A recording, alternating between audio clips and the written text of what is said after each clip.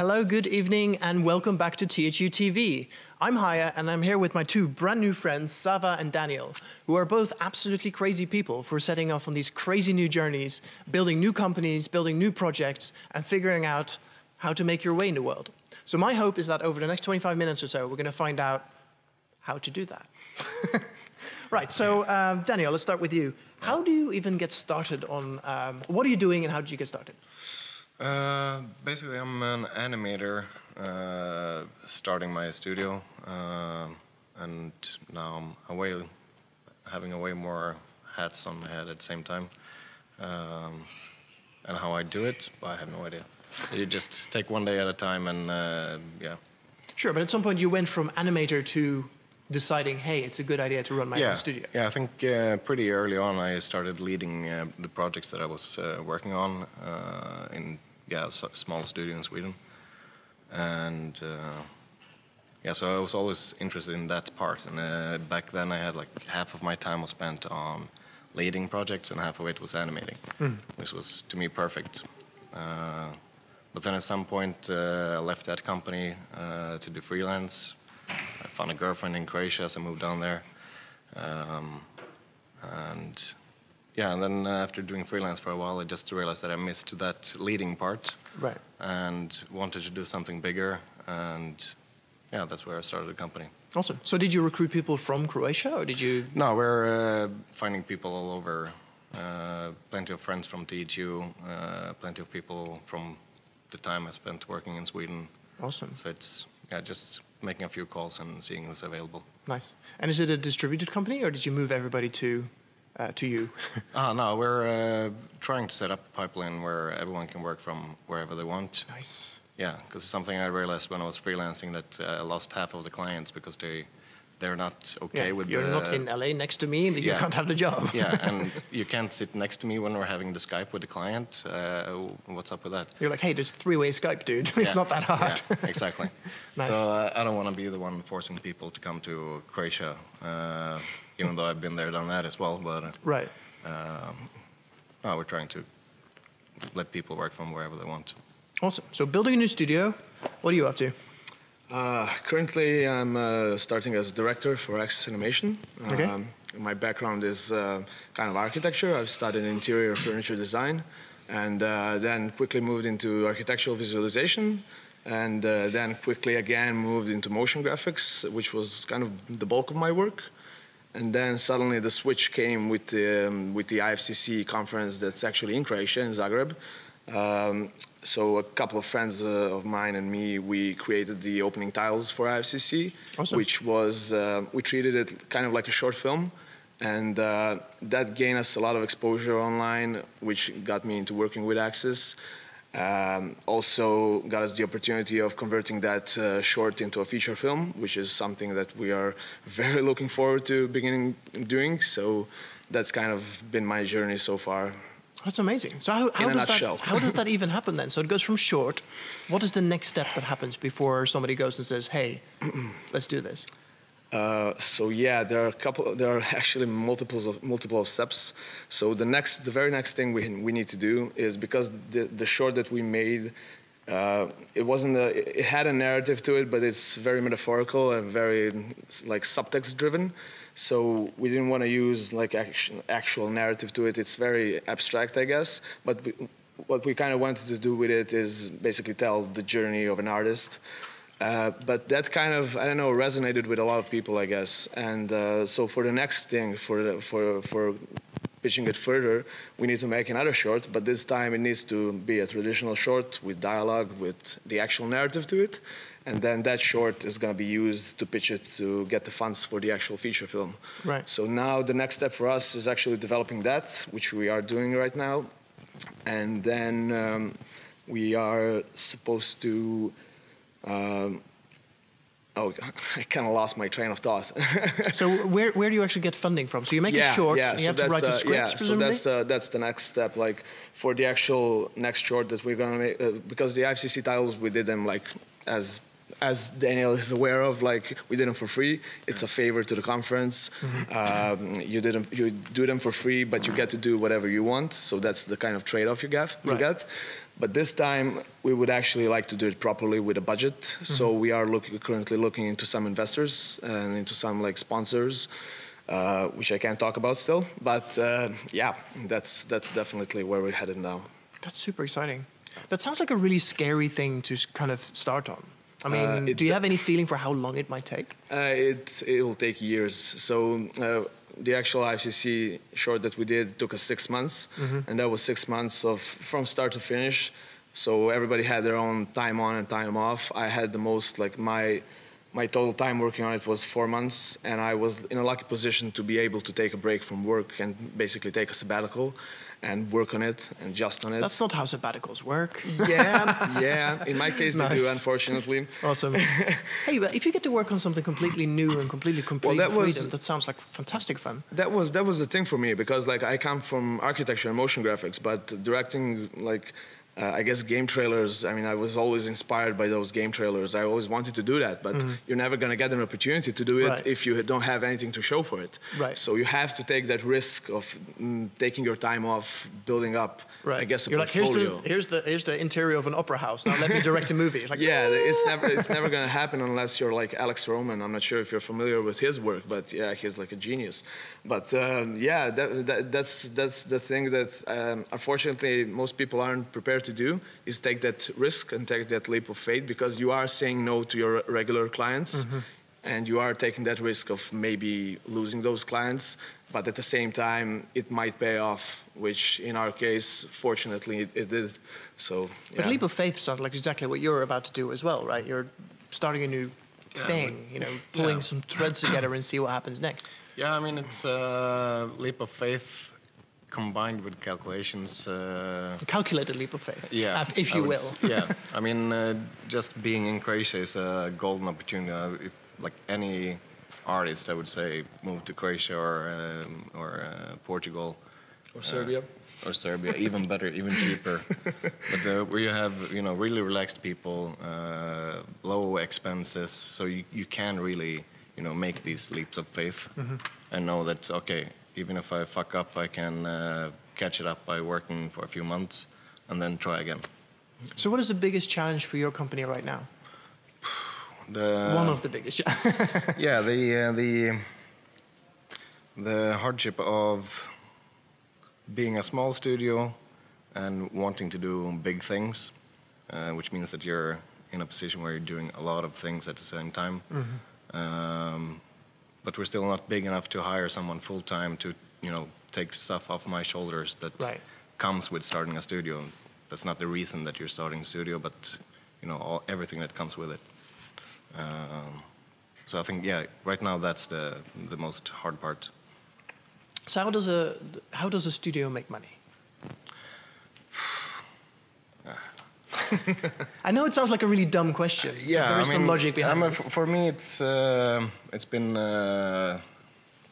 because also with this leap of faith, I'm trying to get up to the next level with my kind of work, and I started sort of because I couldn't find anyone that was doing what I really wanted to do.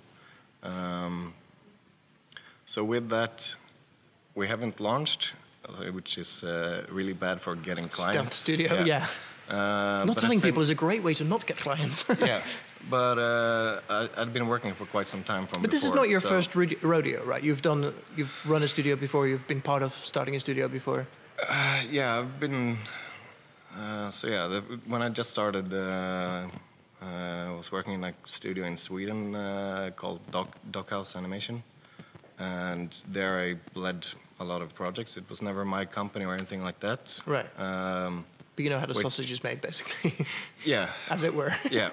But which I learned later on is a huge difference of it being your baby or you just, you know, doing your job. Right. So again, what was the question? No, I think you just answered it. Where do your customers come from? How do you find customers? Is it all word of mouth, people you know? So since we haven't launched, it's all based on, you know, having worked for almost 10 years. And yeah, people you know from before, and going to these festivals, meeting new people and stuff like that. But basically, yeah, just working with old friends.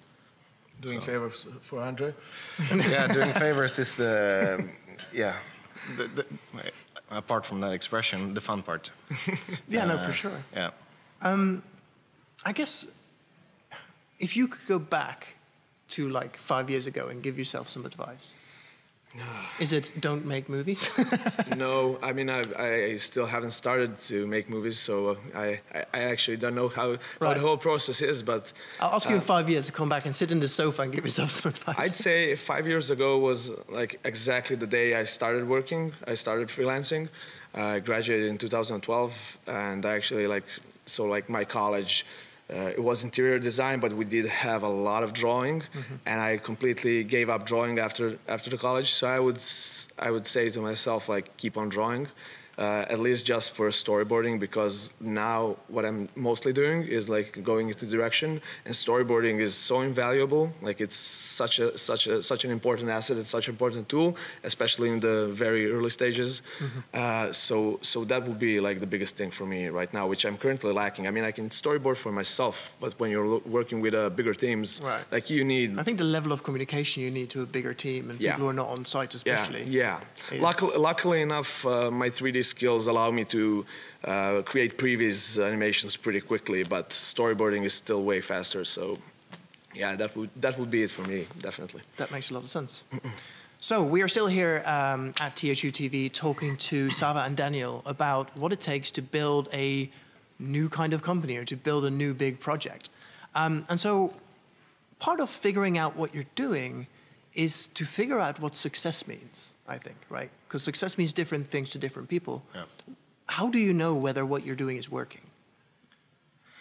To me, it would be the point where I can, work 8 hours, relax, and have fun every hour that I'm working.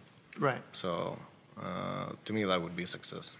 That's a really good metric, actually. Then I think if that's you can have a catamaran at the same time, Sure. that would be awesome. A sailboat, a dog. Yeah, but that's the cherry on top. That's, to me, not the success. The doing what you love and getting paid for it, and and not going working home and insane having a hours life. was the other thing I heard, which is not working insane hours. Yeah.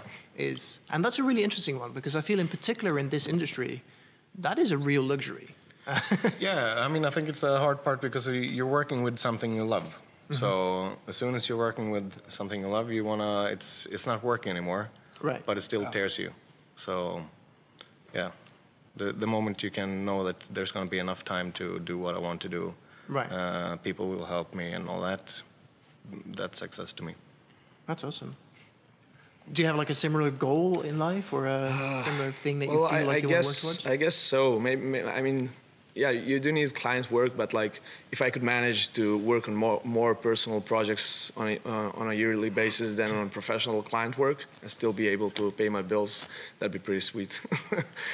Yeah, I mean, I'm really big on personal projects. Personal projects are the reason I guess I'm sitting here. So yeah, they're the one why I'm actually doing what I do. So client work is, yeah, it could be interesting, but it's still like it's not your own thing. Sure. Yeah, and for me, it's just about driving your passion and trying to get your, I guess, art and sensibilities out in I don't however know, you the best way. Yeah. Well, you said just there as well something I would see as success. The moment you're getting paid by a client to do your stuff. Yeah. That would be the ultimate goal. Yeah. But I think that's true for everybody, anything everybody's ever trying to do, right? It's like some people live to work, some people work to live, but ultimately if you can somehow find a way of crossing those streams and have a, look, I love what I'm doing, but I'm getting paid so I can do other things that I also love doing. I think that's a really beautiful thing to aim for. And I think that's actually part of the reason why so many people start their own companies. Because the idea is that, oh, if I don't have a boss barking down my neck... It's the idea, and it's so far from the truth. Right. Right. But, yeah, I guess patience and, yeah. So what advice would you give to somebody who has similar dreams to this? Who has, like, the idea that, okay, I want to work my life of passion? Apart from the obvious one of don't just go back and take it easy. Right. No, I would say just because you will be putting in the crazy hours, so just keep track on not getting overexhausted and making sure that you're actually still having fun Right. And the moment you're not having fun, you take it easy and start going back to life for a while.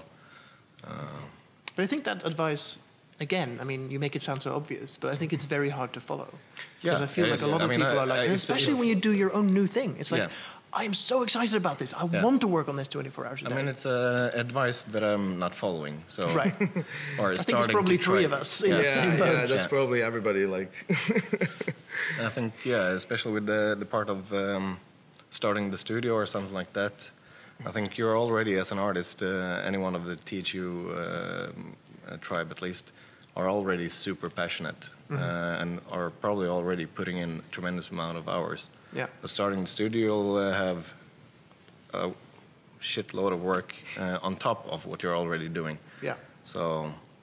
But I feel like that's one of the things. I mean, people who have really strong creative expression, right? Yeah. They typically have passions. They have like deep emotional connection with their work. Yeah. And I feel like there is not unlike entrepreneurship, right? You have to be a little bit crazy to start your own company. You have to be a little bit crazy to be a really good artist. Yeah. I mean, there's almost a risk factor there for just overdoing it. Yeah. I would say, I mean, already as an artist, you're an entrepreneur in one way. Right. Because you're selling yourself. There's other jobs like that too. Yeah. Sometimes maybe they would be better, but... At least you get a consistent paycheck. Yeah. Oh dear. Yeah, no, I don't know where I was going with it, but... I feel like there's a lot of people who are starting their own things and kind of trying to develop this exciting new whatever, right? In your case, building a film, in your case, building a company. And one of the things I early started recognizing when I was building my own companies is that I spend all my time in the business. So you're working on stuff, you're operational, and that kind of stuff.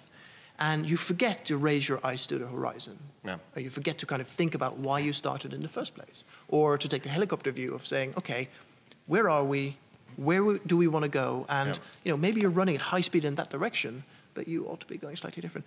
Do you find that you can carve out enough time to work on the business rather than in the business? No is an okay answer. I'd say it's what you make take the time for. You just have to force that habit into it. Yeah. But yeah, going back to the advice part, look for help as soon as you can. I think I started alone a year and a half ago, and a few months ago was the first time I realized that, I actually have a guy sitting next to me that could actually take a lot of time off my shoulders. He's got similar experience to me. So, even before you start, you should probably find those so people. that is your fax to you 3 years ago? Like, find the right people and make sure they're as committed as you are, and then go in together.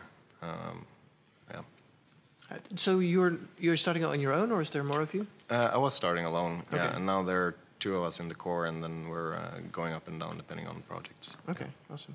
Because I find, I guess that's true in both movie making and entrepreneurship or building your own company, is the early communication you have with your co-founders is absolute. The people who are tightly involved with the project in one way or the other is so crucial. Just to figure out, what does conflict resolution look like? You're definitely not going to agree the whole time and that kind of stuff. Was that something you did consciously, or is that something that just kind of happened? Or have you not done that yet? The guy Trojan that I'm working with, we shared the office for, I don't know, a year and a half before, or even longer, I don't know. Before I realized that, he's actually the perfect person for it. Right. So during the time we became friends and got to know each other. So we know what I'm good at, what he's good at, and then we'll. So important. Yeah, and then we had long talk and just saying that whatever happens, we just have to be super honest with everything. Whatever you're feeling, we'll put it on the table and talk about it. Because he's also a really calm guy, so both of us, I'm pretty sure that whatever problems we're going to run into, we can talk about it and get it sorted. Yeah. Have you had a similar experience as well? Do you have a core team that's working on the film? Or?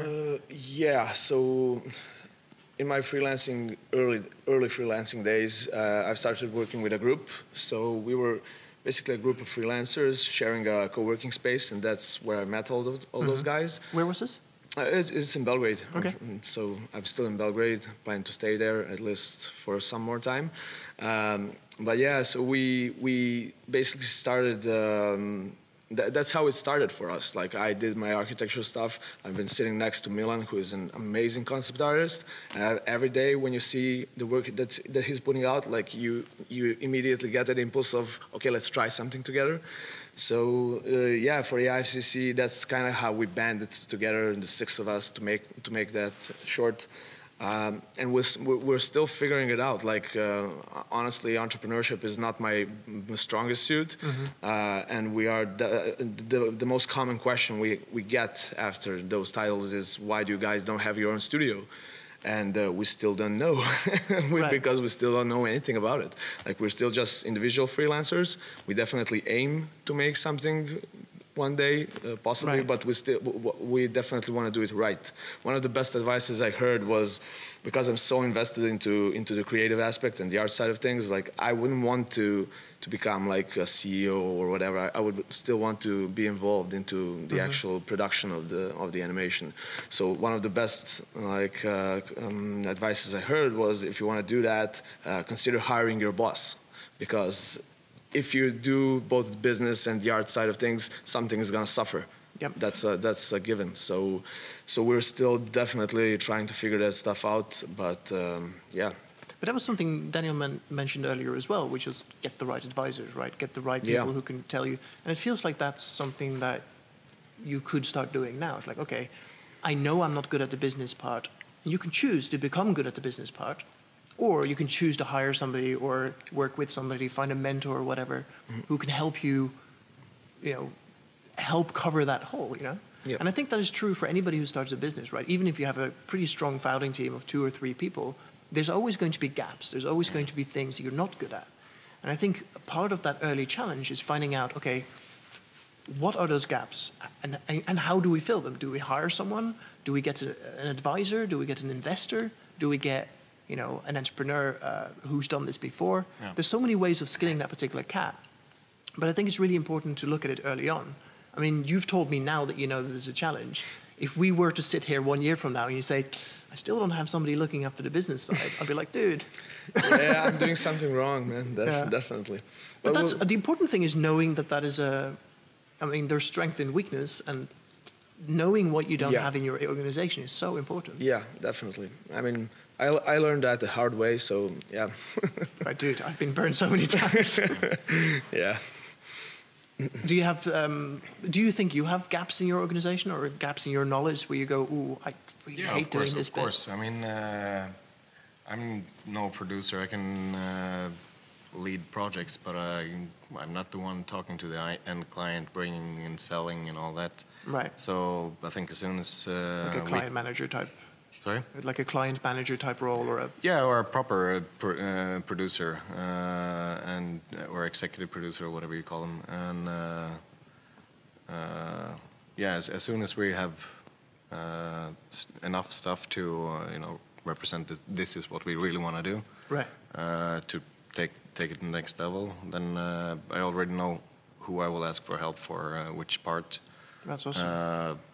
Yeah, but first I have to be patient and show that this is actually what we're doing, and right. Just not to be stuck in the same loop that I've been. Do you have a clear vision for who your customers will be, or who they are now?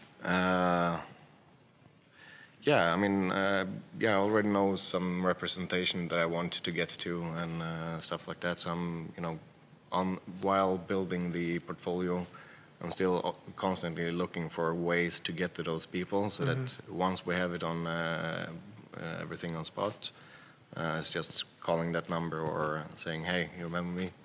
and stuff like that. But I think that's part of the magic, isn't it? Figuring out who are your customers, how do you reach them, how do you sell to them, and how do you actually keep them involved with the early stages of the company in particular, right? Yeah. I think it's really interesting to have this conversation before there's even a website up. Yeah. Because your entire palette is open. You can do whatever. Yeah. I mean, for me, I would say it's a weird way of doing everything, because I'm, at one way, putting everything on hold with the company at the same time as I'm running it. Right. But I would say that's because I don't have to sell. I have the friends from before that are giving me work. That's such a good luxury. Yeah. That's such a good luxury. Yeah, and then on top of that, living in a cheap country is really, really, really good.